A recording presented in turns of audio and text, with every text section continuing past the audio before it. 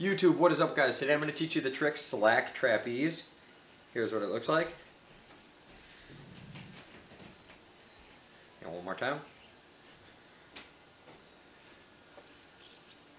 Okay, so this trick, it's not really that hard and it's actually a whole lot of fun. The only thing you need to know how to do going into this is a regular trapeze.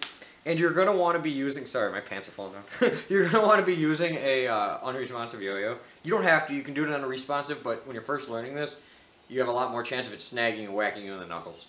So what you're going to do is you're going to throw a trapeze, and then you're going to pop it back off similar to like as if you were going like this. But you're just going to let it kind of stay there. Now we're pinching the string. So I got the string pinched right here. Now what I'm going to do is I'm going to throw it over like this, okay? Now you want this first string, the one farthest away from your body.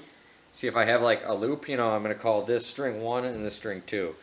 We want string 1 to hit the yo-yo and then catch it like that.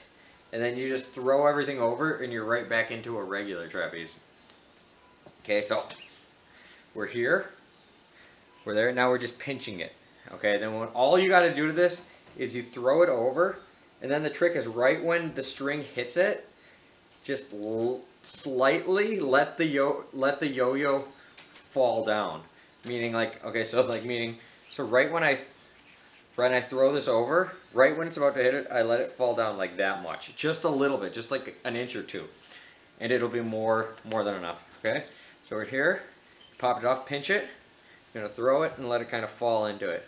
Okay, then to dismount it, you just throw everything over your non-throw arm and back into the middle, and look, now we're right back into a regular trapeze. So you can do it as a repeater. You can keep doing it over and over again to practice it, to get more consistent with it. But the trick to this, trick is really just like timing it. When you throw it too, you want to kind of like finesse it nice and easy. Don't go here. Don't try to like, you know, just whip the crap out of it. It won't look as nice, and it'll actually be less consistent. Also too, make sure your strings have good string tension. Use, you know, good quality strings if you can. Try to get your hands on some ZipLines or whatever, but any good strings will be fine as long as you have good string tension.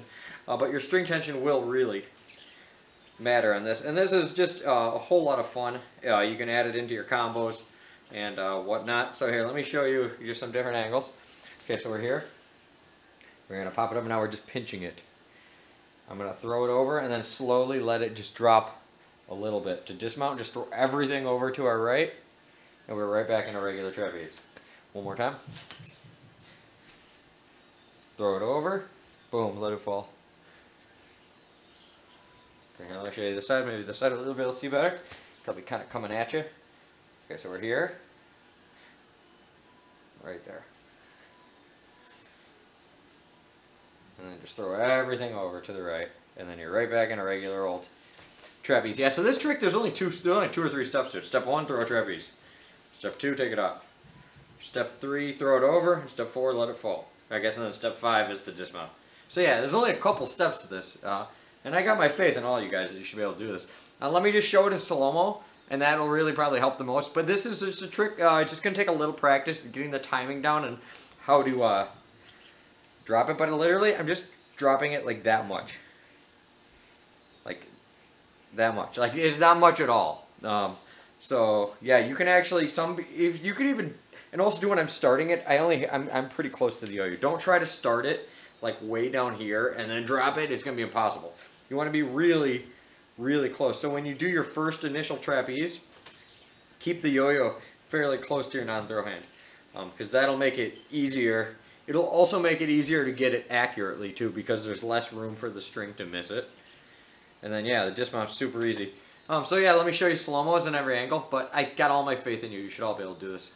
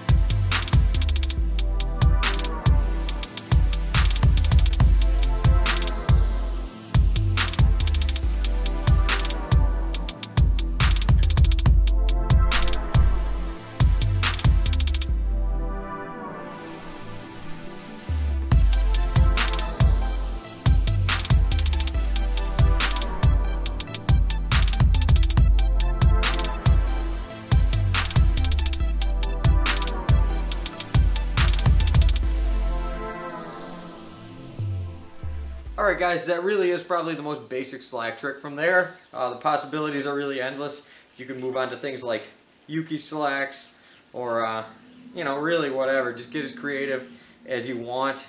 You know, you can do green triangle type slacks. There's all sorts of stuff you can do after you learn the slack trapeze. And I do think that's an important trick you should all learn.